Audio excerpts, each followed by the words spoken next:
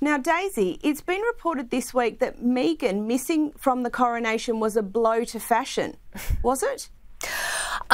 Look, I mean, there's no accounting for taste, of course, Caroline, but no, I don't particularly think that it was a blow to fashion, you know, for a couple of reasons. I mean, personally, I'm not actually that fond of Meghan's style, and second of all, she might have used it, in fact, to wear something fantastically inappropriate to make some sort of statement. I mean, when she was a working royal, for instance, that's what she used to do.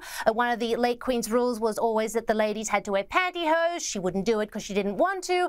Another rule was that the royals were not supposed to wear black to daytime functions because it was too somber. There's photo after photo after photo of Meghan Markle while she was a working royal, in fact, wearing black to these kind of events where she shouldn't.